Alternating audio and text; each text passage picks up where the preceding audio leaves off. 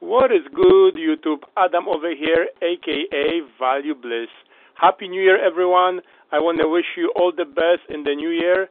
And I'm making a video to show you some items I got to flip online. I'm going to be selling these items on eBay and Etsy. And I want to show you these items. They're very nice items and they make you lots of money. So if you come across some of these things, pick them up if you get them for good price, because they will sell for good money online.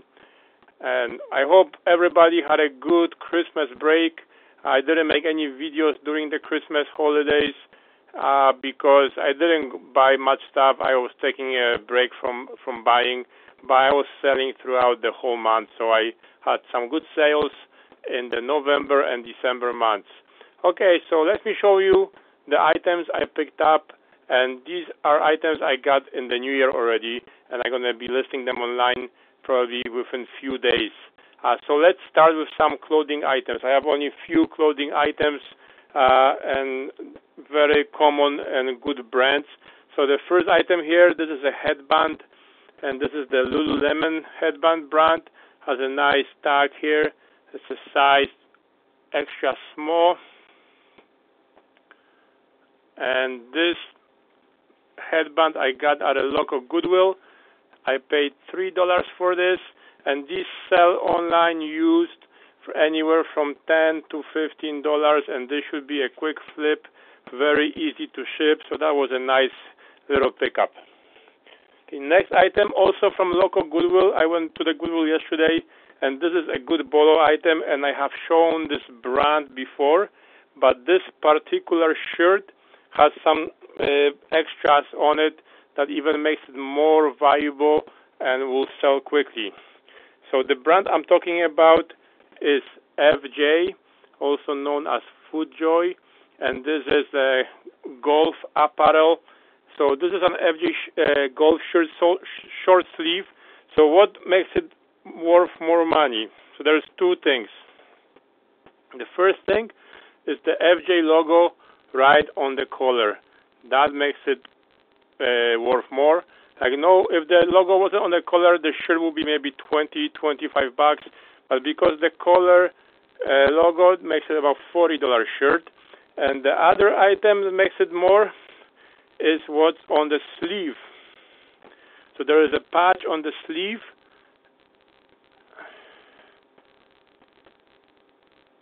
Titliest. That's the golf logo as well, golf brand. So with this brand name on the sleeve, this shirt now in used condition will sell anywhere from $50 to $60. It's a nice big size large, and I picked it up at the local Goodwill for $7. So FJ, and the one thing to remember is the FJ logo on the collar. And another item from the same Goodwill. This is a vintage light jacket, and this is a ladies' jacket. Let me just zip it up here so it's easier to show. Vintage jacket, very nice. Here it is, and the brand name is LL Bean. That's their vintage logo, and I believe this one was made in the USA. The tag is all washed out, so you cannot see the size and the materials and where it was made. But here it says LL Bean, Freeport, Maine, 3-season jacket. So that's a good keyword right there, 3 seasons. So probably summer, spring, or maybe even winter, spring, and fall. I don't think you need a jacket in the summertime. And this is ladies' jacket, and these vintage LL Bean jackets, it has a fleece lining. They sell anywhere from $35 to $45. And I charged shipping on all my items, and I paid $9 for this jacket. Okay, next item is from Value Village Thrift. I picked it up today, and I might keep it for myself, but I also want to show you because this is also a good item to flip. So it is a polo shirt, a golf shirt, short sleeve, and it's a Nike brand, but there is more to it than just a Nike brand. So there's a Nike logo. And here on the back of the collar, like on the back, you can see the TW and this means Tiger Woods. And even inside the collar, you will see it says the Tiger Woods collection, and it has some holes for the venting for the air. And this shirt is in excellent condition. It's like brand new. So if I do sell it, and I'm gonna sell this as used, somebody will receive this in the mail, and they will open it, and they're gonna say, "Wow, this is the shirt said it was used, but it looks like it's brand new." And it has the little Nike logo, swoosh logo on the buttons. No, there you can see it. So these shirts, brand new, they go for about $120. If you want to buy them brand new in a store, I paid, I think it was $10, and if I don't keep it, I can flip this shirt for $40 online, or even $50. Tiger Wood collection. The peachy color might not be the best-selling color. Black is the best, but still you can get $40 for it. And this is another shirt that I picked it up, and I might just keep it for myself as well. But again, I can always resell it. Even I can wear it a few times and then sell it. I do that sometimes. So this is a polo Ralph Lauren custom fit, long sleeve polo shirt, and this is the big pony logo, which is more rare, and it is pretty neat. And on the sleeve it has a number 3. It's nice color scheme, navy and white. So these shirts are used on eBay. You can sell them for about $40 to again $45. And this at Value Village today I picked it up. It was only $6.50. So I might keep it because it's my size and I like the shirt. And I need to wear polo shirts with the color to work. So this will be perfect shirt for the work. But yeah, if you see them at the bins or you can see them at garage sales for good cheap money, you can get $40 for this easy online on eBay. Okay, and now I have 2 more clothing items, and they are from the women's clothing section. And both items are from the same brand. They're very good brand and easy seller. You probably can recognize by this here, this shape right here. So this is a Lululemon hoodie. So it has the logo on the hood. And this is the scuba hoodie, very popular, very warm. This is a bigger size. I don't even know what size it is. Sometimes you will find the size inside the pocket. So most of the Lululemon clothing, you will find the size inside the pocket. Hoodies, pants, sometimes it's a back pocket, skirts, and even the bras we have inside, they have the size dot. So this one says number 12, so this is size 12, so it's a big size. And so the size dot, if it's a women's size, it will have a number from 2 to 14, I think. And if it's men's, it will have the same dot, but the size will be either S, M, L, or extra large. So that's how you can tell if it's ladies or men's. This was a nice pickup today at Value Village. It was priced only at $5.99, and it needs to be washed because there is some dog hair on it, but there is no damage to it. It's pretty good condition. Just need to be thrown in the wash to clean it up, refresh it, and I can ask about $40 for this too, plus shipping. And the next item here is also from Lululemon, and this is like a more modern one. It's a top. I don't know if it's a jacket. It's like a pullover top. It's pretty unique looking. And so when I'm going to be listing it, I want to know exactly what this clothing item from Lululemon is called, because Lululemon has lots of good following, and people look for specific keywords. And right now, there is a hole in the hood and the back has a pocket like on the side. I don't know what it's called, but there is a website called Lulu Fanatics, and you can browse all the past different clothing items that Lululemon produce, and so I'll be looking for this one just by pictures to find the same one, and they give you exactly what's the name of it and what colors it came in, so you can use that website to find keywords to list your Lululemon stuff, and that's what I do. So this one cost more. It was $16.99, and I can probably flip this for $60, if not more. I have to exactly find out what this is called exactly, but I think because it's unique and it's the more modern and it's different, it can be easily $60 because this brand sells very well. Okay, so let's continue with the Value Village pickup from today.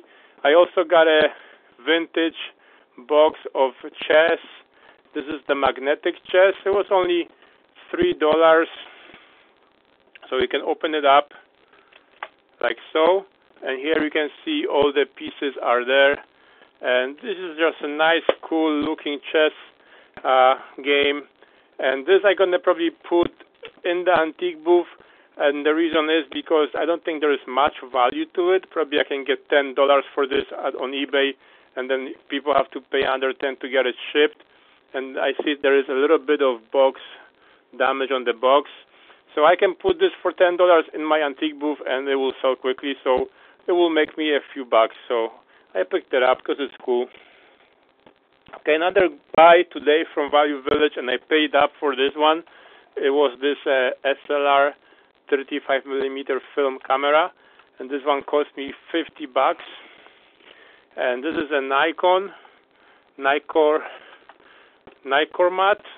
So Nicormat was the brand. It's a Nikon. They called them Nicormat before they called them Nikon. They changed the name to Nikon after. It's a vintage one from the 70s. It's a very good shape, very nice SLR. So it has a Nikon lens, not the best lens, but it has a f 2.0 lens.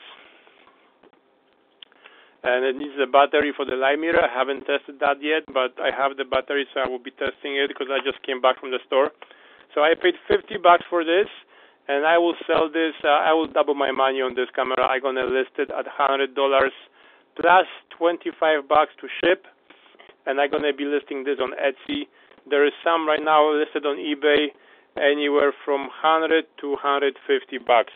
And on eBay, sold are anywhere from $40 to $100, but the ones that sold for $40, the shipping was like $80 on them. So this will be just double my money.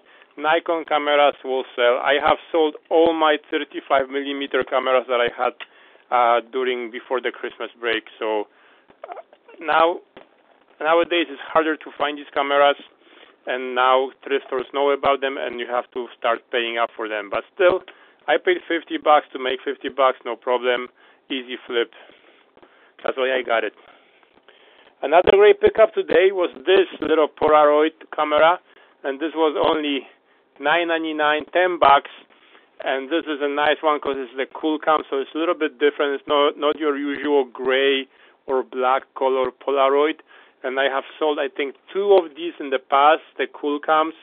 And what's good about this, like the strap still has the plastic thing around it and looks like it's factory sealed. So I don't think this camera was ever used. When I bought it, I didn't know 100% if this was working. So when I got it home, I put my expired film in, and the camera works perfectly. It's in perfect working condition. And cosmetics, it looks like new. Also, good thing about it is it's made in the United Kingdom. Some of the Polaroids, not the cool cams, but Polaroids in general are made in China. But it doesn't really matter. People still buy them. So I paid $10 for this cool cam, and I have sold them in the past for $65 on Etsy. And because this one is in such a good condition, and the ones I sold for $65, they sold within a week, I'm probably going to list this one for $75. And give it a go. So that was a nice pickup. So this will make me even more money than the Nikon.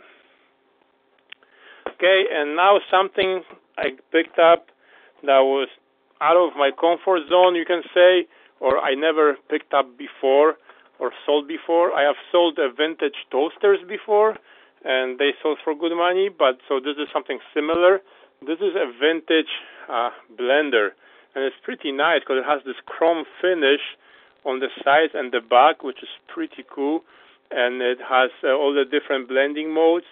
So this is the Osterizer Classic 8, and I paid $9.99 on Value Village for this, $10, and I did test it at the store at the electronic testing section station, and all the modes work fine. The motor works like new, and this blender, I checked it up online on eBay in the solds, and this has sold on eBay, I think, for $50 with $50 shipping.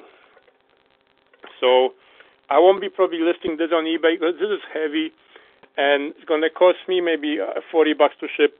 And I think it's, for me, better. I have my antique booths, and this is a vintage kitchen item, and it's going to look great in the booth. So that's what I'm going to be putting this in the booth. And I might price it a little bit lower at about $40.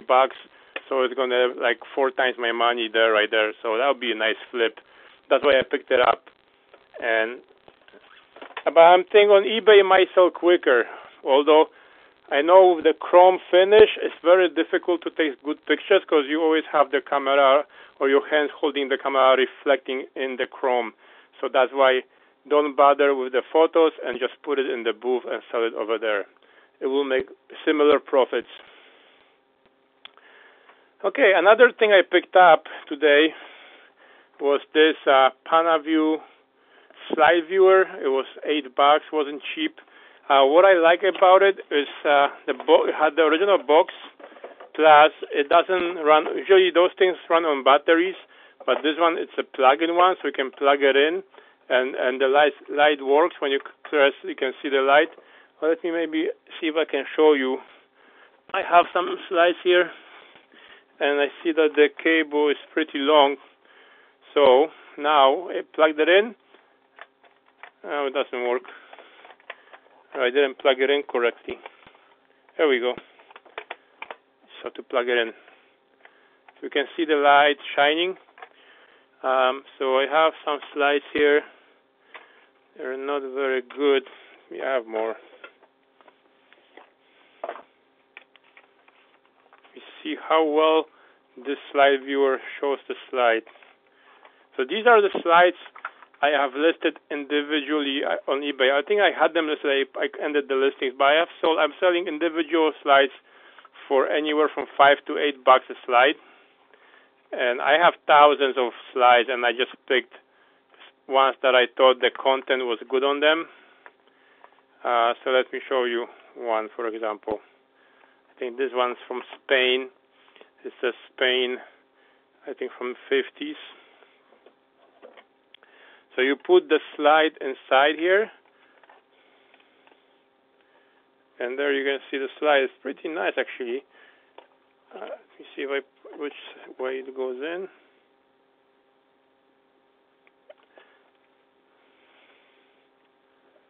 And here it is. I have some of the lights reflecting. Maybe if I turn the lights off, you can see better. But yeah, you can see the slide very clear. So you can even use this to take photos of the slides. You can try. It's a nice item, and because my new venture for this 2018 year is to have a niche of selling just vintage photos. So I opened a new eBay and Etsy shop, and I only list their vintage photographs and including slides like this. So if I have like 50 slides to list in my eBay store, I don't cram my eBay store with just single photos. So I have a specific separate store for that. So eBay, I only could list 10 photos, and they told me that's it, your listing limits are up, and I have to wait time for them to increase my limits. But on Etsy, there is no such thing. You can list. So I listed in 2 days. I listed about 80 pictures very quickly in 2 days, and I already sold 2 pictures on Etsy. In 2 days, I opened the store, which is pretty nice. And I didn't sell them for lots of money. One picture sold for, I think, $9, and the other one sold for $8 plus shipping. And shipping is just letter mail, and it's only a couple bucks to ship, so it's cheap. So that's why I got the side viewer. I might use it for my photo business, but you can also flip them online. And this one with the power that has the outlet might sell for double what I paid, for about $15. Okay, next item I want to show you a nice bolo item, and I picked this up at the estate. It was an estate sale auction. It was auction on the December 29th, and this is a Polaroid camera, and this camera falls down, so you might see it in the store, in the thrift store or estate sales or garage sales. You might see it laying down like this, and some people don't even know, even the estate sale people or might not even know what it is, that it's a camera, because I bought this same camera at estate sales folded like this, and I bought them for $5 in the past. And this is a nice Polaroid camera. It folds down like this, and that's how you might see it in the store. And to just open it up, you grab on the top, and you just pull up. You have to use some force, and then it snaps in. So this is an SLR Polaroid, and it takes a SX70 film format. So it won't work with that with the film that goes into this camera. This one takes 600 film. I don't know. I think I have a cartridge in here.